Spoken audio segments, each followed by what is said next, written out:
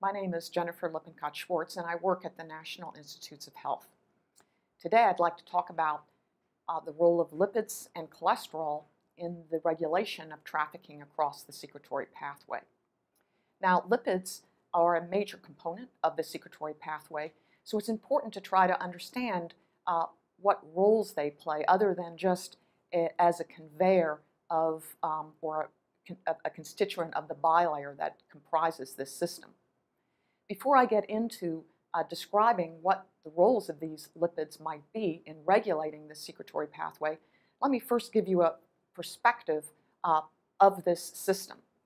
The secretory pathway is characteristic of all eukaryotic cells and is comprised of three major compartments: the endoplasmic reticulum, the Golgi, and the plasma membrane, as well as transport intermediates that flow between these different organelles. Newly synthesized proteins that enter the secretory pathway do so at the level of the endoplasmic reticulum, where they get processed and folded. They're then transported to the Golgi apparatus through small vesicular tubular carriers into the Golgi apparatus, where they then meet up with a variety of different enzymes that can process these proteins. And ultimately, the proteins then move into a different set of carriers that ferry them to the plasma membrane or to other final destinations within the cell. Now, traditionally, people who have studied this very dynamic system have focused on the role of protein-based machinery in regulating the trafficking between these different compartments. And important roles for coat proteins, small GTPases, tethering factors, and fusion proteins have all been found to play important roles in this process by which molecules move from one place to another within the system. And this movie is just showing you an example of this dynamic movement where transport intermediates are forming off the surface of the ER and targeting to the Golgi apparatus found in this center region here through this very complex protein-based machinery. Now, less understood is the roles of lipids in this process. I mean, clearly lipids are important because they form the bilayer into which proteins are conveyed within this secretory system. But do lipids help orchestrate other features of this system? Are they regulating in a more fundamental way the way that the membranes are organized and proteins are flowing within this system? That's the question that I think is very, very interesting. Now, there are three major classes of lipids that comprise the secretory pathway. These include glycerophospholipids, sphingolipids, and cholesterol. And these three lipids have very different characteristics when they exist within a bilayer.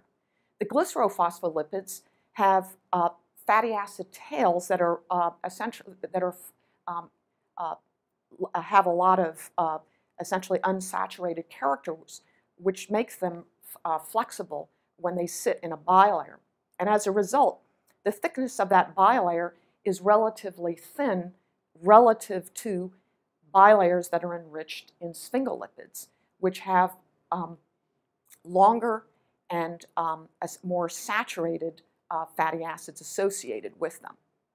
Now, in the presence of cholesterol, which is a flat 4-carbon-chained sterile molecule, the sphingolipids will become much more tightly packed and as a result create a thicker bilayer relative to bilayers that are enriched in the glycerophospholipids. Now, one of the things that's interesting is that when you recombined these different lipids in artificial vesicles, you can see essentially segregation of these lipids into different microdomains, with cholesterol and sphingolipids essentially coalescing into discrete microdomains relative to the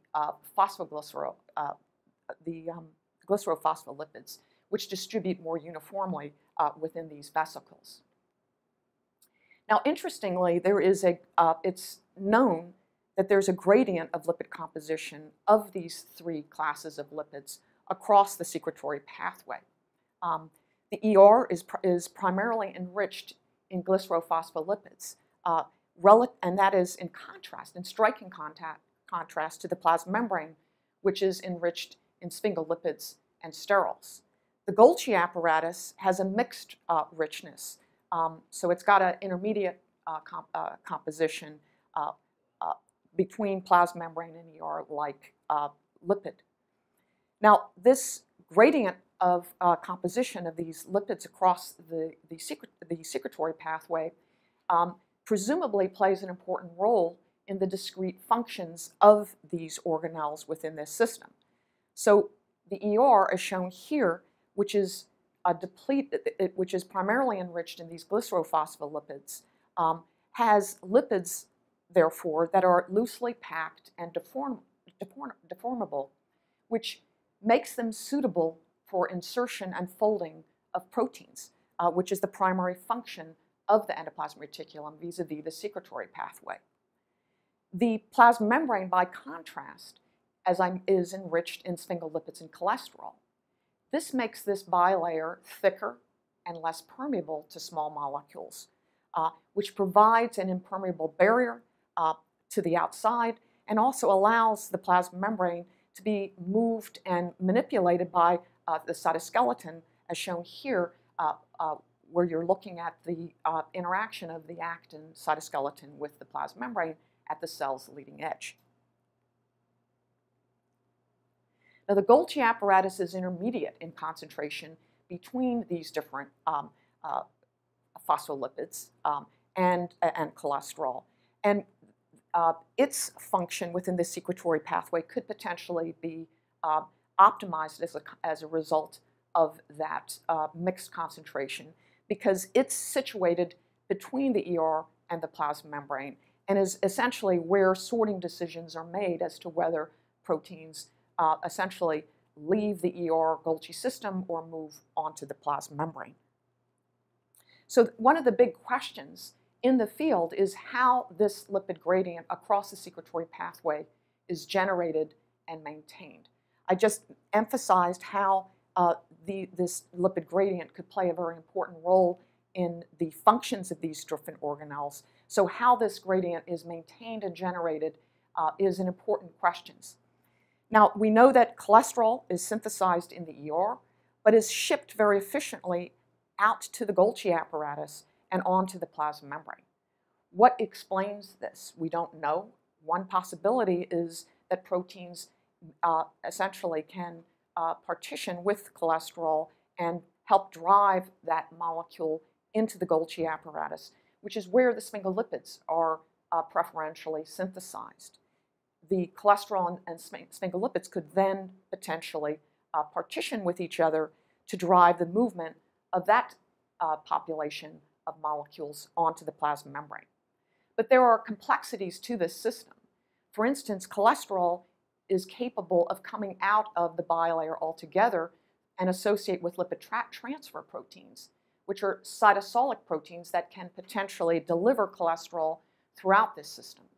So it's not clear how cholesterol really could be regulated in this system to drive these different partitioning events if it also has this dynamic component where it can exchange within the cytoplasm. So we need to try to understand how all of these lipids are behaving within the system, which is going to require our ability to have better lipid probes to monitor these lipids as they're fluxing and distributing within this system, as well as visualizing the composition of these different organelles vis-a-vis lipids and the proteins that are distributed with them. Now, another question that relates to what I've just mentioned with regards to that lipid gradient is whether that gradient itself is playing a role in protein sorting and trafficking within the secretory pathway. And the reason for thinking about this is that transmembrane proteins favor being in a lipid environment that matches the length of their transmembrane domain. So proteins that have long transmembrane domains will tend to want to reside in a lipid environment that's enriched in sphingolipids and cholesterol, whereas a protein with a short transmembrane domain will prefer to be in an environment enriched in these glycerol phospholipids. So that's led many to hypothesize that the way proteins actually distribute within the secretory pathway is through their moving and partitioning to particular lipid environments that fit their transmembrane domain. And consistent with that, researchers have shown that by modifying the length of the transmembrane domain of a protein, you can shift its distribution within the secretory pathway. Now, a third question relates to whether this partitioning of the lipids within this system can be integrated with protein machinery to play a key role in the way that the secretory pathway is actually acting to sort and traffic protein. And here is a incredibly, I think, probably the most profound question of all. We know a lot about this protein machinery that's driving secretory trafficking, but we don't know how that machinery is actually influenced by these lipid gradients that I've just mentioned, and how that protein machinery can itself potentially impact the lipid partitioning and the segregation of these lipids across this secretory pathway in order to allow this system to really operate in a robust fashion where newly synthesized proteins can very efficiently move through this system out to the plasma membrane. So with that, I want to thank you.